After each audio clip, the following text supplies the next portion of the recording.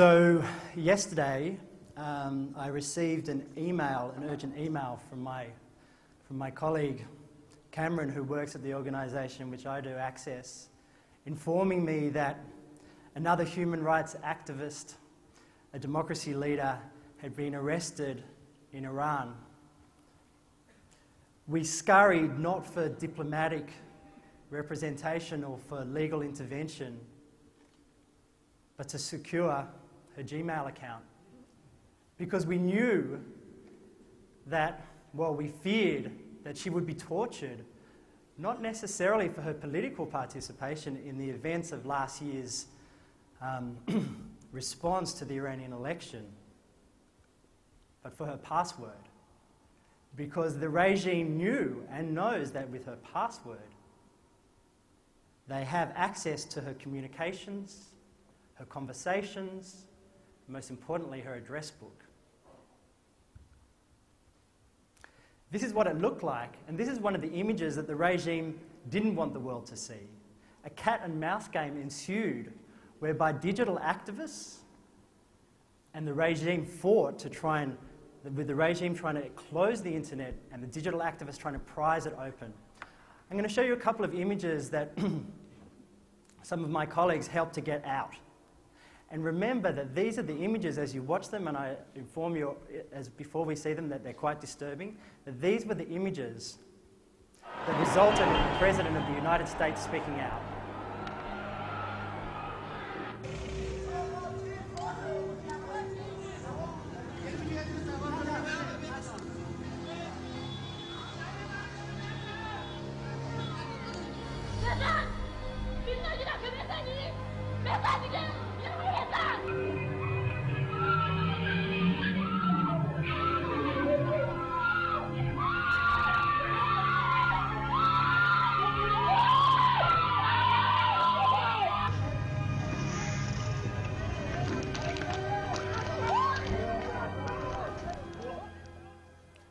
And from this election to another, only a few thousand kilometres away, in the same time period, we saw an absolute boon of political participation, lawful participation in new media in Macedonia, where a very interesting thing happened. We could predict the outcome of the election, not by speaking to pundits or to psephologists. This is the election results. You can see Ivanov, who has won here, the presidential election. We could determine the outcome before the election took place by looking at the Facebook groups. This is the size of the Facebook groups to almost an accuracy of 1%. Ivanov won 62.48% of the election and 63.2% of his Facebook support when you look at it globally.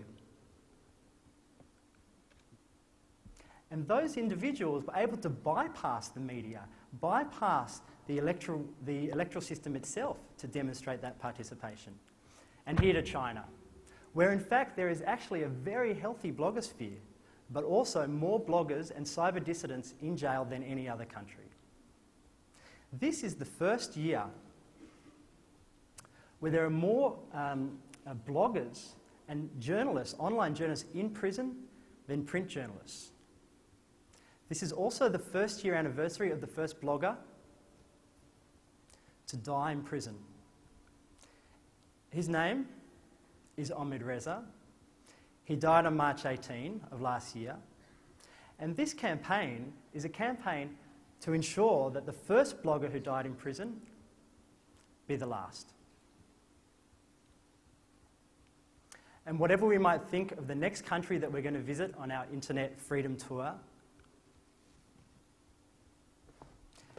we're sceptical perhaps of the United States and its foreign policy, but I think these moments are undeniable because the most powerful man in the world swept aside his now Secretary of State to not only win the Democratic nomination, but to become the most powerful man in the world. Who still doubts that America is a place where all things are possible, who still questions the power of our democracy.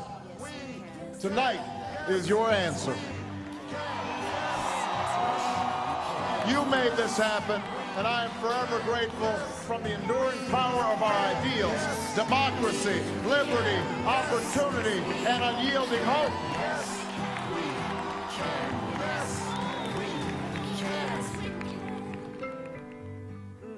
And how did it happen? $500 million raised online by 6 million people in small denominations of less than $100. 400,000 blog comments, 200,000 events, and 35,000 volunteer groups that all were coordinated online. That's how that man ended up in the White House. So we can see on one side with incredible political participation, this boon which has happened with new technology and Web 2.0, and on the other side, incredible net repression, people being imprisoned for their activities online, and regimes using that new technology against those dissidents and those human rights activists and those democracy supporters, using it to find them, to track them, and to disable them. And here, in our country, our government, in that building, is putting forward voluntarily an internet filtering system, a mandatory one.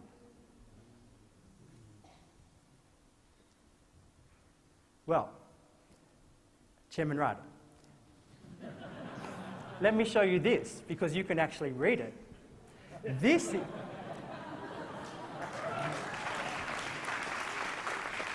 is the State Council Information Office of the People's Republic of China. And this is a report, a favourable report of Australia's mandatory filtering regime.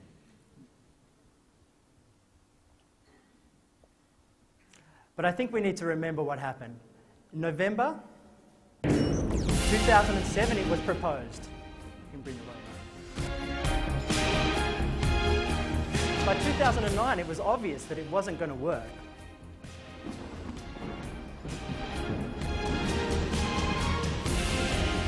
Bill that has been widely criticised by service providers who say it will be internet censorship compulsory for all Australians, and that will put our level of net censorship alongside places like China, Cuba, Iran and North Korea. I don't want Senator Conroy in my living room telling me how to parent my children or telling me what I can watch on the internet. The internet is a network that magnifies the power and potential of all others. And that's why we believe it's critical that its users are assured certain basic freedoms. Well, let me tell you 4 things. 1, this internet filtering system won't work because if you're trying to stop child pornography, it happens not on websites, it happens with peer-to-peer exchange of files. Secondly, how can you say that the technology that you're developing, tens of millions of dollars, will not end up in the hands of regimes like China and Burma and Saudi Arabia, United Arab Emirates and Tunisia?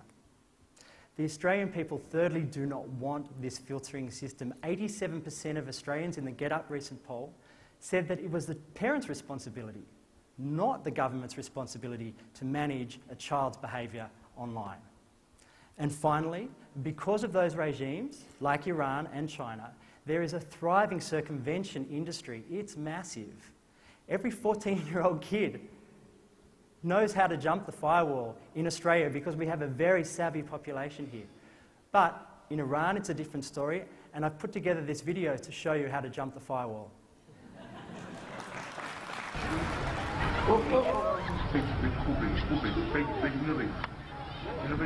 Taken with a handheld camera, a mobile phone, I should say. Trying to get it to YouTube, the firewall comes in, and here we go. To go between computers, 1, 2, 3, 4, 5, 6, and over to YouTube.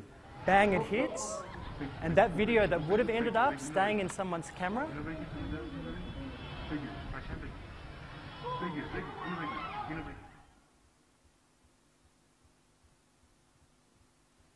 was sent to the rest of the world. And it's the same principle here in Australia. Caroline from Campbelltown will be able to work it out.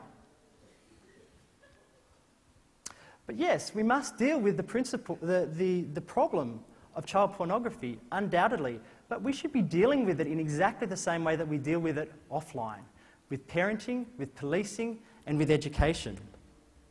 Because what's at stake here is a principle. the principle of freedom of information, of the right to expression, political expression, and to hold an opinion without interference across media and across borders. This is what Article 19 of the Universal Declaration of Human Rights says. This is not a disconnected internet. This is one internet. And if Australia chops off a pinky, and Iran chops off a hand, and if China chops off a leg, and if American corporates chop off an arm, what do we have left? We are living in a democracy. We should be standing up for the rights of internet freedom, for digital freedom, for political participation, and to end the digital divide. And that's what my organisation does. We are building a new global movement for digital freedom. We have built already a digital relief team that helps people on the other side of the firewall. And we're developing policy entrepreneurship around digital rights and internet freedom. But a closed internet is not just a threat to political participation. I believe it's actually a threat to global security. And I'm talking about cyber warfare. Because despite the fact that we don't see it, it's happening. We've seen it with Google and China. We've seen it in the 2008 attack, war between Georgia and Russia. When Russia first went in, they didn't send in the tanks. They sent in the code. And maybe it wasn't Russia. Maybe it was patriotic hackers. But the fact is that we don't necessarily know who the attackers are because they have stealth, they have anonymity, they have unpredictability. And there's no international law that governs cyber warfare. No Hague, no customary international law, no precedent, but in fact, in reality, there's precedent. So, ladies and gentlemen, for too long, I would posit that the internet, the virtual world, and the so-called real world have been seen as two separate spheres. Isn't it time that we bring them together? Isn't it time that those rights of freedom of expression, freedom of opinion, the right to hold an opinion, the right to seek and impart information, which are the wellspring of all other rights in our offline world, become and have primacy in our online world? This is the internet.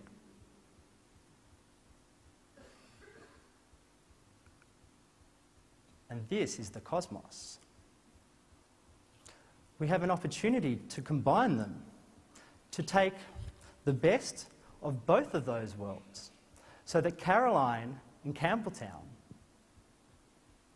and Omid Rezas, the Omid Rezas of the world, don't live in a space which is strangled with restrictions, with walls and with surveillance, but live in a space which has opportunity, promise, and opportunity. We do have a choice. We can decide whether to be limited by the worst and pander to it, or combine the best of both worlds and live in a place which has hope, opportunity, and promise. Thank you.